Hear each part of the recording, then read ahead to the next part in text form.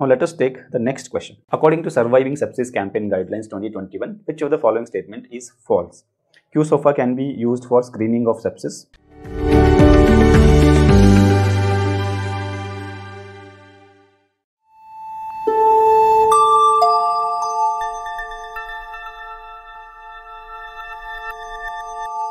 Now let us take the next question. According to Surviving Sepsis Campaign Guidelines 2021, which of the following statement is false? Q-SOFA can be used for screening of sepsis. Balanced crystalloids are preferred for fluid management. Noradrenaline is the vasopressor of choice. And the last one is target mean arterial pressure is 65 millimeters of mercury. Right? Okay. Now, every time you talk about sepsis and you talk about the guidelines primarily focus on 3 or 4 important areas. The area number 1 is with respect to initial management. And when I say initial management, it is about fluids, it is about antibiotics, and it is about vasopressors if required, right? These are the 3 areas which all the guidelines talk about. And the subsequent management, it is about the polished antibiotic policy. How do you manage the antibiotics in the subsequent phase? Initially, it is about what do you pick as empirical choice and what is the time frame for you to administer antibiotics in the emergency room. Okay, so in 2021 Surviving Sepsis campaign, there were a lot of changes incorporated. There are 2 important changes. The first important change is the recommendation was against the use of Q-SOFA as a sole screening tool for sepsis as opposed to physician's judgment. So now we are back to giving emphasis on physician's judgment rather than using Q-SOFA as a screening tool. The reason for that is Q-SOFA had led to overestimation of sepsis because Q-SOFA in terms of achieving sensitivity, Q-SOFA was kind of diluted because it became more sensitive, but it lost its specificity. Right? So Q-SOFA was sensitive, but specificity was less. So a lot of patients who do not have sepsis were evaluated for sepsis. Like in fact, any acute febrile illness or any infectious disease might give you a SOFA score which might prompt you to think of sepsis. So because of that, the 2021 guidelines made this change. That was one change. The second change was the recommendation was against use of serum procal. I'm talking about procalcitonin for decision making with respect to antibiotics. These are the 2 major changes. Right? So just let us quickly look into what are the major recommendations from the Surviving Sepsis Campaign Guidelines 2021. The major changes, as I've already told you, these 2 things are something that you have to remember because this will appear in MCQs. Recommendation against use of Q-SOFA as a screening tool for sepsis and recommendation against use of procalcitonin as a guide for antibiotic treatment as opposed to clinical judgment. Okay, so physicians are empowered in making antibiotic choice instead of procalcitonin. Good. Right. Okay. Now, the other points we need to know is with respect to fluid resuscitation, with respect to vasopressors, and with respect to antibiotics. These 3 things we will address now. Okay. Fluid resuscitation, as such, if you have a patient with sepsis, you will be giving them fluids, but resuscitation is the word that applies when you have septic shock or hypoperfusion. So, fluid resuscitation is indicated when there is septic shock or hypoperfusion. Now, what is the difference between shock and hypoperfusion? That is what I was talking when I was discussing the option B in the last question. Definition of septic shock. Shock ideally is where you have hypotension, right? But hypotension sometimes can be masked. When there is circulatory failure occurring, still hypotension may be masked. Somehow the counter-regulatory mechanisms might keep the BP within normal range, though the tissues may be hypoperfused, right? So this tissue hypoperfusion can be assessed by looking at serum lactate. In fact, 2021 guideline favors use of serum lactate as a marker of tissue hypoperfusion. If serum lactate is more than 2 millimoles per liter, that means there is ongoing hypoperfusion. Clear? Okay. So when there is hypoperfusion or septic shock, fluid resuscitation is indicated and the fluid of choice is balanced crystalloids. What do I mean by balanced crystalloids? I have written here balanced crystalloids, not normal saline. Okay. The simple differentiation between the balanced and non-balanced crystalloids is non-balanced crystalloids, though have the osmolality which is similar to the plasma, they do not have most of the components of the plasma. For example, normal saline, it has only sodium and chloride, right? The balanced crystalloid is one which has, in addition to sodium and chloride, has additional electrolytes which are normal components of plasma. For example, your RL. RL is a typical example of balanced crystalloids.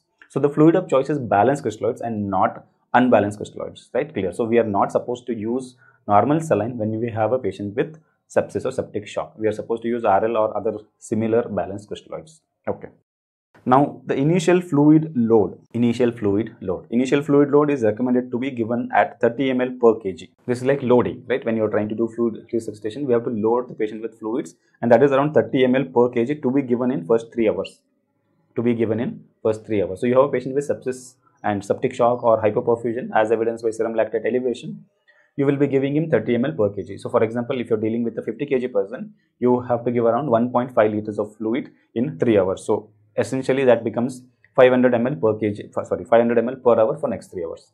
If you are having a 60 kg person, it becomes 1.6 liters, 1.8 liters. So you will end up giving around 600 ml per hour for next 3 hours, right? So that is the initial fluid load.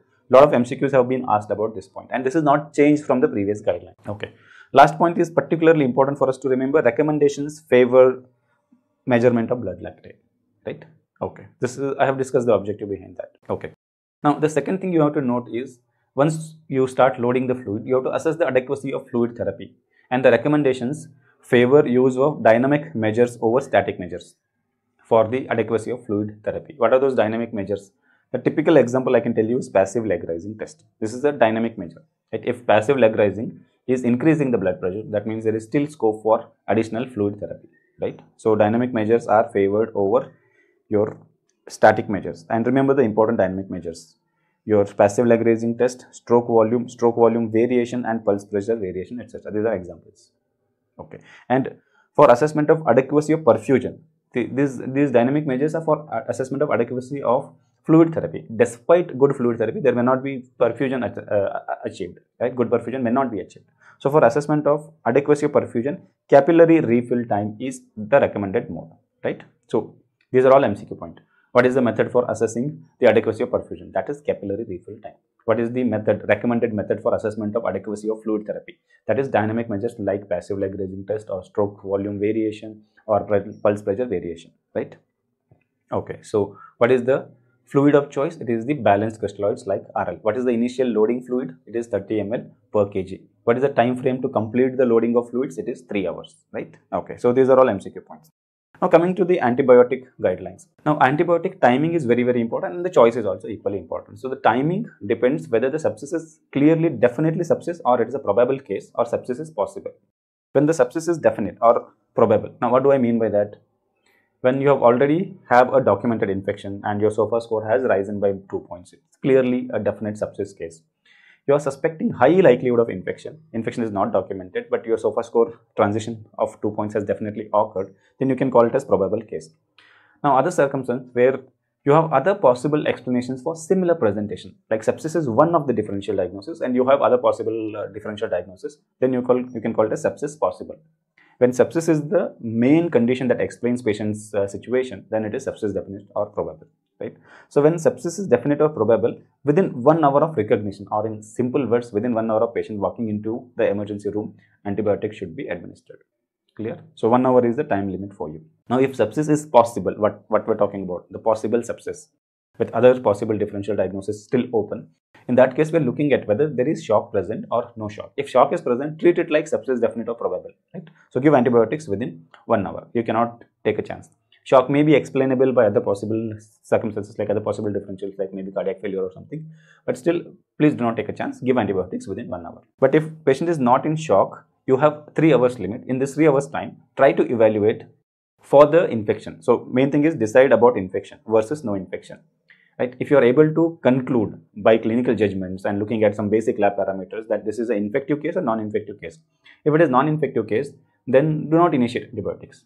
But by 3 hours time, it is clear that it is a case of sepsis. There is evidence of infection to think of, right? In that case, give antibiotics within 3 hours. But 3 hours is your ceiling point. At the end of 3 hours, if you are undecided about whether it is infection versus non-infection, give up the antibiotics, initiate antibiotics. And once the clarity emerges, then you can decide whether you need to continue antibiotics or not. And please remember, serum procalcitonin is not favored in this decision making. It is all clinical judgment. Taking a good history and also like taking a little chance with your judgment rather than depending on serum procalcitonin level. Like, so in all this, we used to follow serum procalcitonin levels, but now guidelines do not favor it. Clear? Okay, so that was about antibiotic guidelines. Now, the choice of antibiotic, the empirical initial choice. Obviously, once the culture report comes, you are further managing according to what culture sensitivity pattern says. But in terms of initial choice, we all know that gram-negative infections are responsible for majority of cases of sepsis, right? They account for more than 60% of cases of sepsis are because of gram-negative organism. So there is emphasis on gram-negative coverage whenever you have a patient with sepsis and septic shock, right? So gram-negative coverage, you generally try to treat with one antibiotic. That is the usual recommendation, single antibiotic. But if there is a risk of multi-drug resistant organisms, for example, someone who had been hospitalized and who was having indwelling catheters, and you're suspecting that that is a source of infection, like for example, there is a urinary catheter and patient is in sepsis and you're suspecting that the Foley's may be responsible. In that case, it is most likely E. coli, most likely ESBL producing E. coli. So we are concerned. In that case, use MDR. In the case, use 2 antibiotics to cover the gram-negative organism. If patient is at low risk of having MDR infection, like a community-acquired infection, no other major comorbidities, no immunosuppressed situations, then preferably try to treat with 1 antibiotic only. Right? So you are picking up 1 antibiotic which is active against gram-negative in the absence of MDR risk factors. If the MDR risk factors are present, we are using 2 antibiotics. Okay. Then whether we need to add an MRSA coverage or a strong gram-positive coverage, again, that depends on patient risk factor. If patient has risk factors for MRSA, recent hospitalization, healthcare-associated infections, yes, in that case, you need to add MRSA coverage, right? Okay. And about the antifungals. Antifungals are indicated if patient has risk factors for fungal infection, like HIV-positive individuals, diabetics, patients with indwelling catheters, particularly the central lines. If that is the situation, you might have to cover antifungals. Clear? So the backbone of the antibiotics for sepsis management is gram-negative coverage. You add gram-positive coverage if required. You add antifungals if required. This is what the 2021 guidelines talk about. Clear? Okay. Now coming to the vasopressors of choice. If patient is in septic shock or if there is evidence of hypoperfusion by looking at the lactate, and despite adequate fluid hydration, you are not able to achieve the target mean arterial pressure. I'll come to what is the target mean arterial pressure. If you are not able to achieve the target mean arterial pressure, you are compelled to start inotropes. So what is the first vasopressor of choice? The first vasopressor of choice is noradrenaline, because it gives us the sweet spot, in the sense like when you are trying to use dopamine and all, they have a predominant chronotropic action. They are good inotropes, but they are predominant chronotropes also. So they are increasing the heart rate. They are improving the blood pressure, but they are also increasing the heart rate. This increases the heart rate. We have a problem with that, because whenever heart rate increases, the diastole shortens. There is reduced myocardial perfusion, because myocardium is primarily perfused during the diastole. So the end result is your cardiac dysfunction worsens because it is not being perfused adequately, right? So we do not want to use dopamine. So dopamine doesn't find a major place. Right? No major role for dopamine. Okay, until and unless you have a patient who is in bradycardia, you may choose dopamine to manage his inotropic, manage his hypotension. So in that case, like even if you follow the bradycardia algorithm by ACLS, like you will ACLS 2020, you will end up choosing dopamine there. Like you have the freedom to choose dopamine in that case. Bradycardia with hypotension, you can use dopamine. But otherwise, in a situation where you are making a general decision, first choice is noradrenaline. Noradrenaline is the first choice. Now please again pay attention. The recommendation is that you start with a stipulated dose. So there is dose advice based on the weight. I don't think we need to remember numbers, but we are starting the noradrenaline at that dose. On the prescribed dose, if noradrenaline is not able to achieve the mean arterial pressure, then you do not up titrate the noradrenaline. So there is no titration with respect to the inotropic agents. You just start at the prescribed dose. If there is no achievement of the mean arterial pressure, you just add the second agent, right? So you start with noradrenaline. If you are not achieving the mean arterial pressure, you add second choice. The second choice is vasopressin. Clear?